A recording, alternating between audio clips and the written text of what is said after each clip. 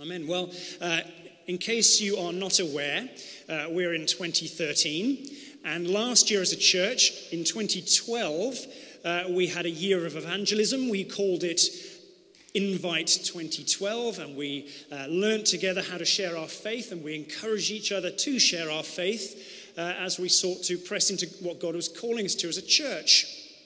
This year, 2013, we feel God is taking us the next step of that journey, a journey of making disciples. So this year, 2013, is a year of discipleship, what we're calling Invest 2013. Invest in yourself as a disciple, invest in one another as we make disciples together. And this first kind of sermon series in this year, we're calling New Year Revolution. In that little circle there, it says New Year's, in case you were wondering. And really, it's a series where we are looking to get our own kind of houses in order, really, to order our private lives as individuals and as families, but also to order our public life as a church together.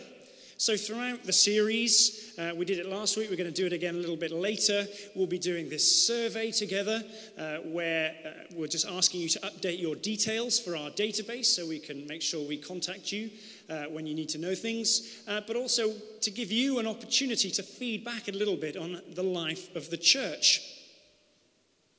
And we'll do that a little bit later in the service.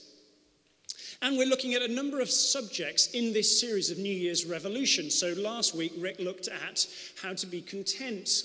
We're going to look at how to be just next week, how to be generous. This week, we're looking at how to be shrewd. How to be shrewd. And what does that actually mean? We had a really interesting conversation as we were looking at the different topics that we were going to cover, because we wondered whether shrewd was actually quite a negative word that people would think, ooh, I don't know if I want to be shrewd. Of course, we were then reminded that Alan Sugar was looking for an apprentice, and that apprentice had to be drop-dead shrewd. So that reassured us somewhat. But the truth is Jesus here speaks of the parable of the shrewd steward. It used to be called the parable of the dishonest manager, and that made it a bit more difficult if Jesus seemed to be encouraging dishonesty with our finances. Would he really be doing that? Is Jesus saying, look, here's a guy, he rips his boss off. He was onto something. You do the same thing. If you think that, well, we'll see where we go today. So I want to begin by saying what is perhaps obvious, but I still think needs to be said. The steward is shrewd, not dishonest. And we're going to just unpack the parable a little bit first before we then look at three simple implications and applications that we can draw out of it. So the parable is about this steward, a manager.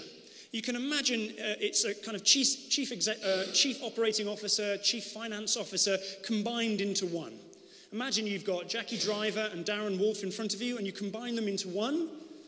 This was the sort of person that you would have. He was a fund manager. In the Greek, the word is oikonomos. He oversaw the business of the household, both its organization and its finances. And the master confronts his steward because he hears negative reports. Notice he says he's been accused of wasting his master's possessions. That's verse 1.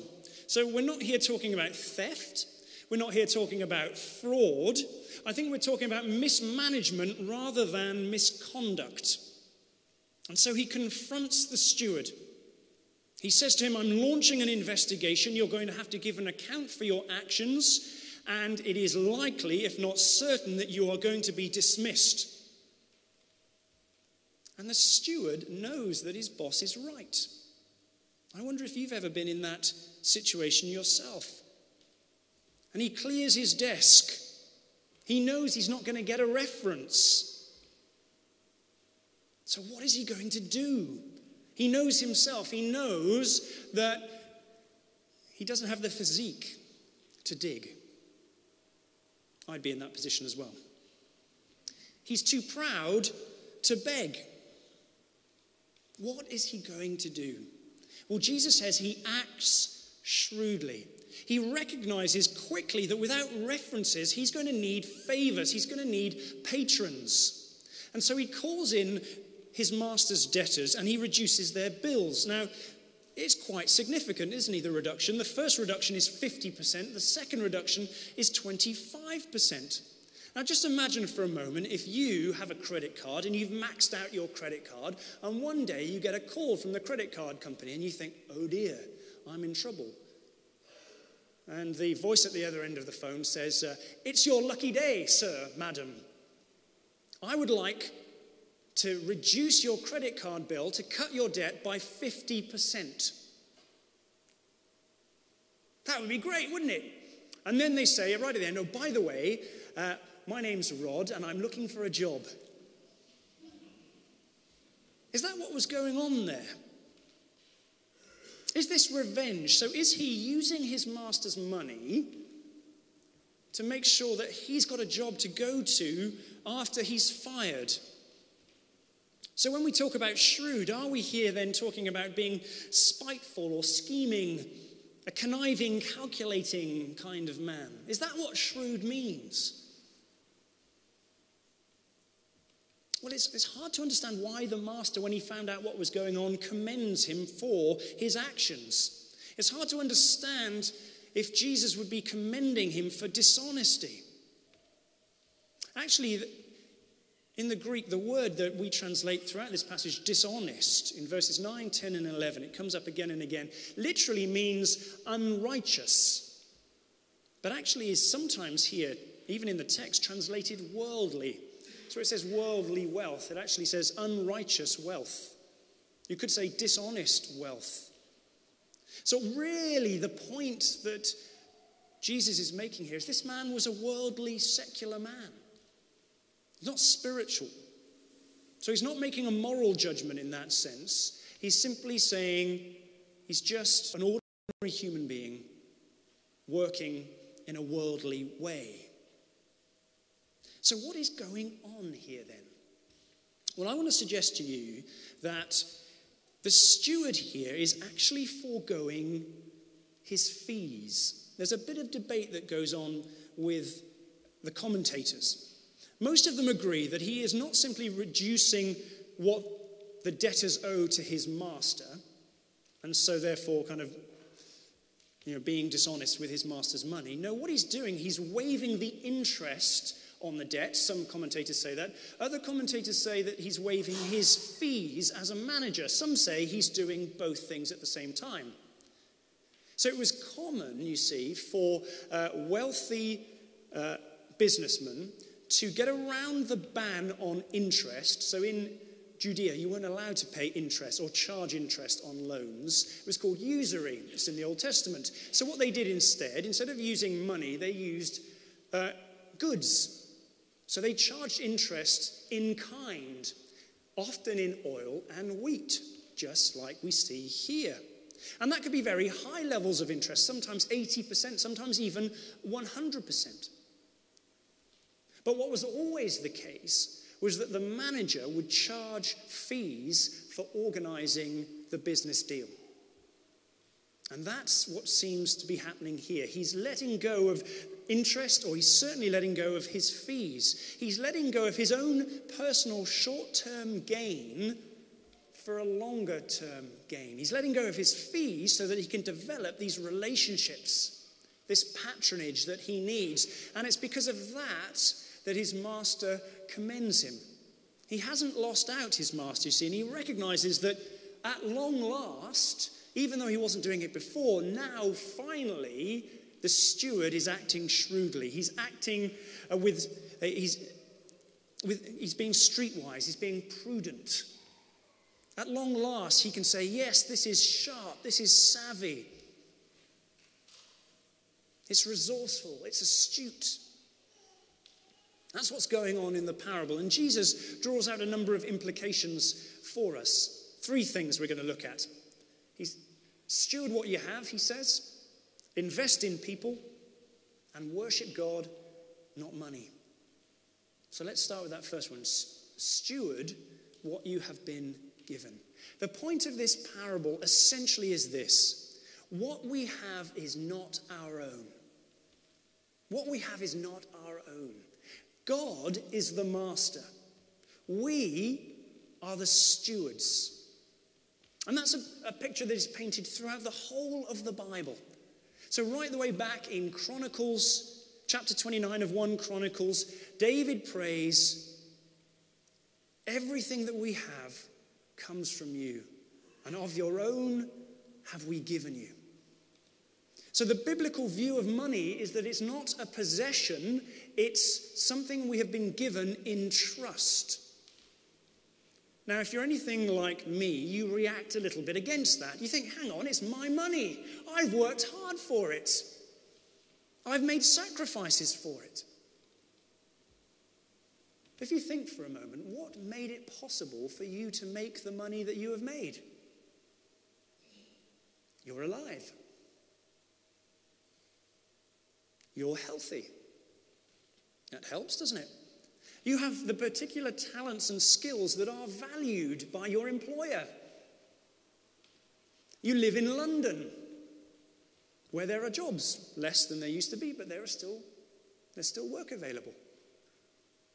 All of those things we take for granted, but all of them are gifts from God. All that we have comes from God. It's not a possession, it's something we've been given on trust. And that makes a huge difference, doesn't it? It makes a huge difference to our attitude towards what we have.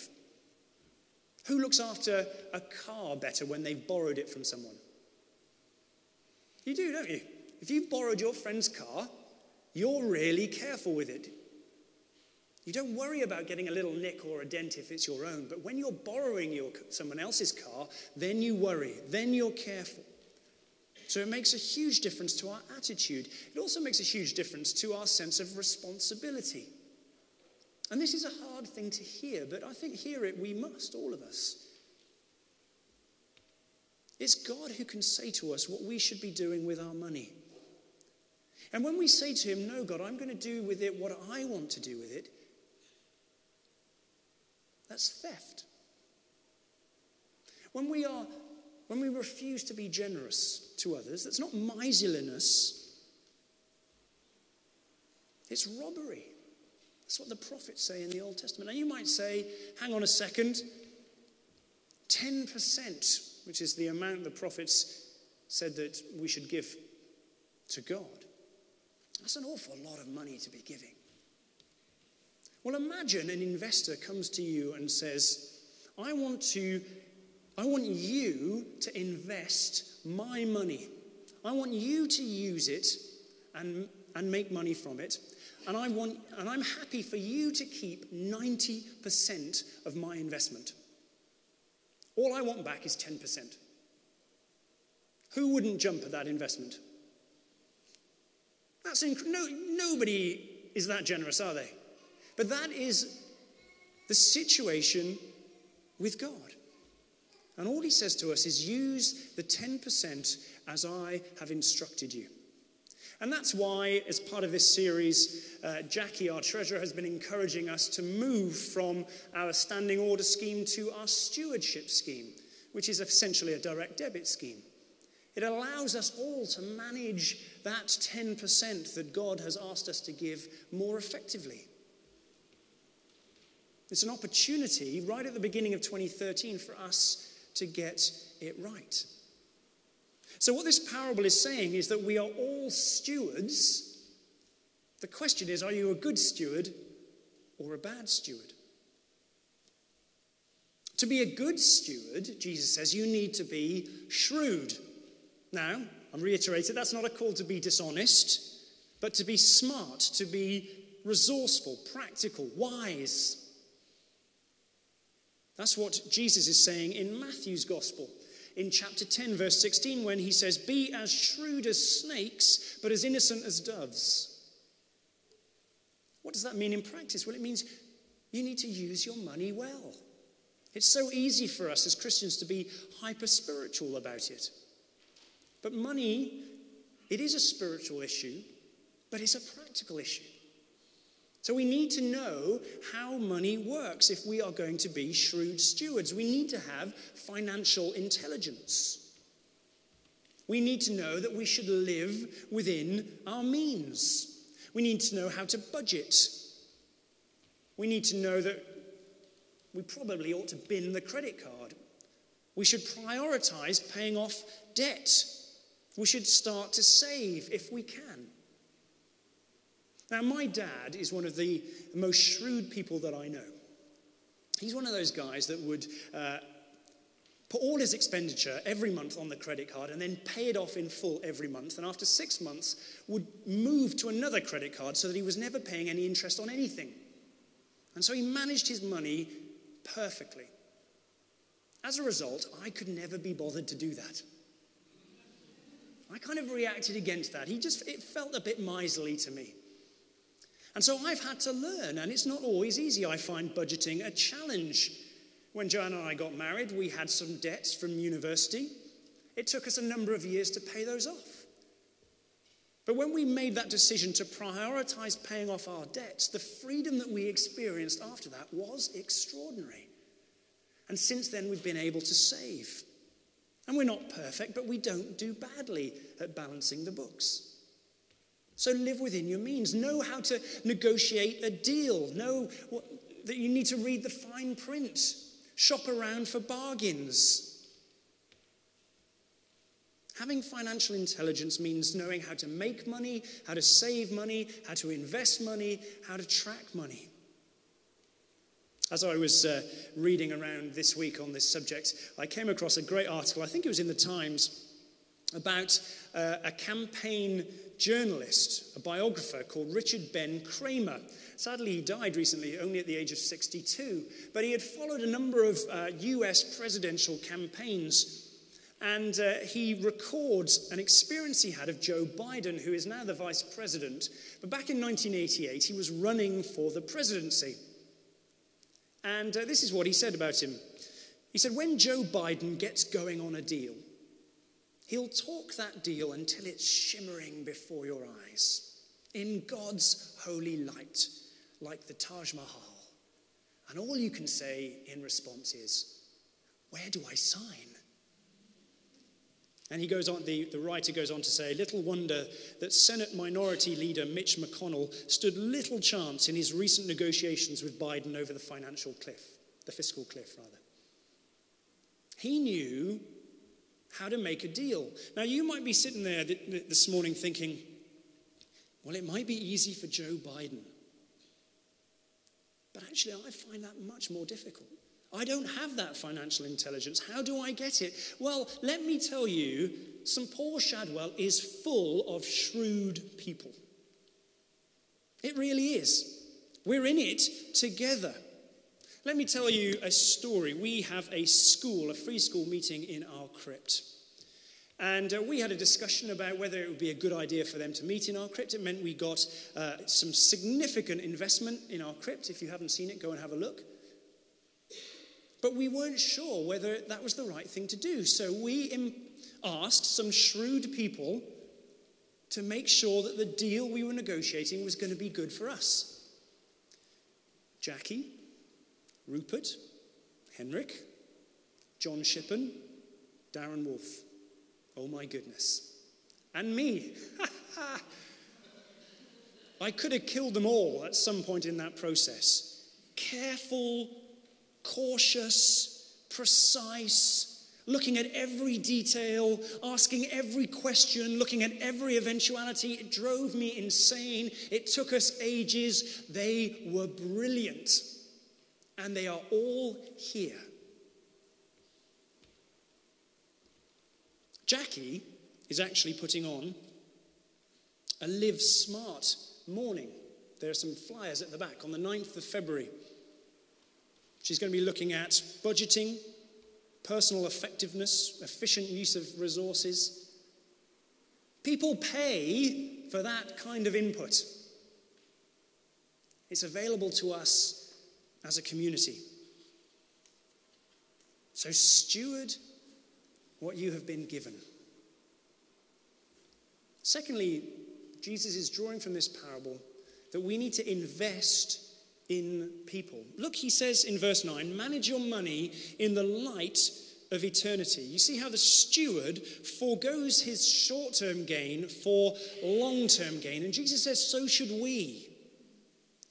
Any investment, any good investment, is an investment for the future, isn't it? It accrues interest, it grows, it increases in value. So what is a good investment? Jesus reminds us that worldly wealth always runs out. Do you see in verse 9, he says, when it is gone. We all know, don't we, that we can't take it with us. Your iPad, your Kindle, your beautiful house, your new car, your clothes that you got for Christmas, all your savings in the bank, you can't take it with you when you go. So, says Jesus, invest in the kingdom. Put your money into eternal things, things that last. That is the real investment. Isn't that a bit abstract, though? Does it excite you to think about that? Maybe it just leaves your heart a little bit cold. Well, Jesus pushes it a bit further, because he says to us, don't just invest in the kingdom, invest in relationships that will last forever. That's what the kingdom looks like. Notice he says, use worldly wealth to gain friends so you will be welcomed into eternal dwellings. Very odd verse. What's he saying? Well, he's describing eternity here, but not in abstract terms like streets of gold and great mansions. He's not painting a picture of sitting on a cloud, stroking a harp with wings, eating Philadelphia. He's talking about friends. He's saying people matter more than anything. People matter more than things. And God gives to you, and God gives through you to others. And that means simply we should never make money at the expense of people, and we should always put our money into people's needs. Last week, Jackie was talking to me about setting up a credit union in the church. What a fantastic idea, investing in people. Speak to her afterwards if you're passionate about that. Jonathan and Helen were talking to me about developing a babysitting network using a website. What a brilliant idea for us as a church. We've got so many babies and children that need babysitting. Rick has been working hard with others on the missional housing bond, working with the diocese, working with the Contextual Theology Centre. I don't know if you know, but in East London, housing for church leaders is the biggest challenge we face to planting churches because it costs a fortune. The missional housing bond is a way of investing in housing for leaders in the future. What a brilliant way of investing in the kingdom. It's being launched in February. Look out for it.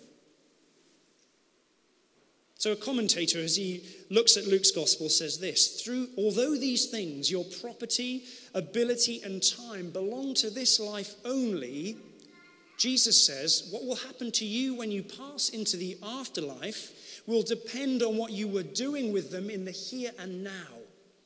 Make sure that the use of your money brings you into a fellowship of friends that will survive beyond death. So he says, steward what you have been given, invest in people. Thirdly, worship God, not money. Look at verse 13. He says really clearly, you cannot serve both God and money. Jesus' attitude to money is it's a great tool, but it's a terrible idol. And yet it is the main rival to God in our affections.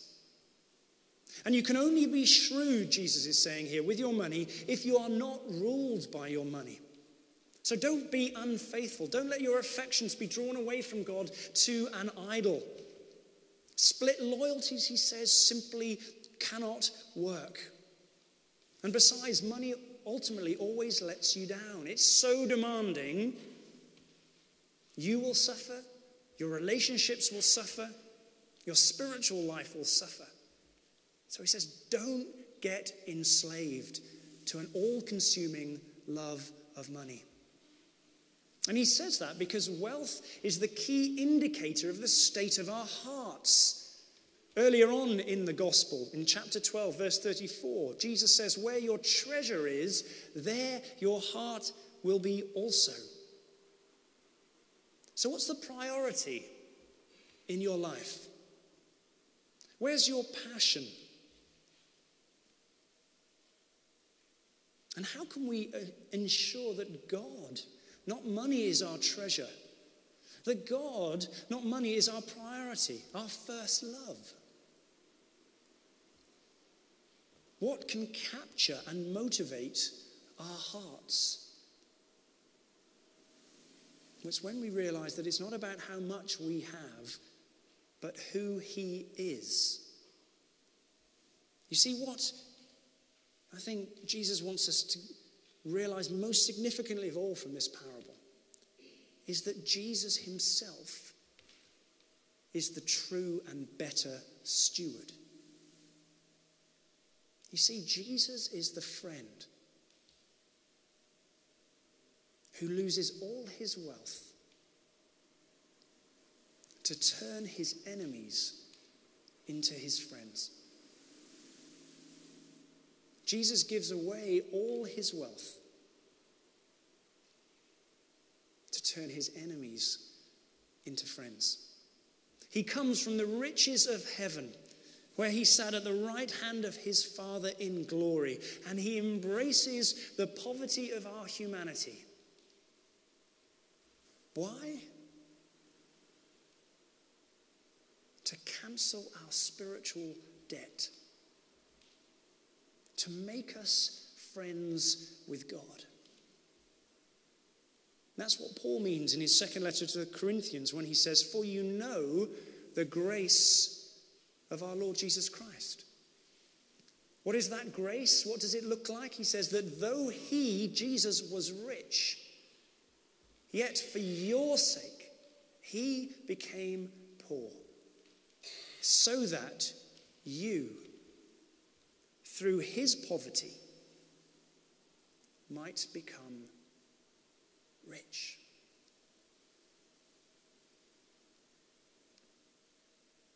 It's as we allow that truth and reality to sink down into our hearts that we can worship God, not money.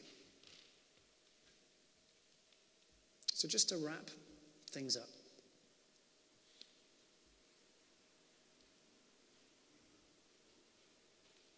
How can we be shrewd but not dishonest? Steward what you have been given. Get some financial intelligence. I'd love to see a queue around Jackie, or a crowd around Jackie after the service. I think she's there. There she is. Wave. Sign up for the Live Smart morning. Take the opportunity this month to get your stewardship right. Secondly, invest in people. That fellowship of friends that will last forever. Think about what you want to invest your money in. It might be the missional housing bond, or a credit union, or a babysitting circle. And worship God, not money. Get your priorities right by celebrating the gospel of the true steward who gave it all away that you can be his friend.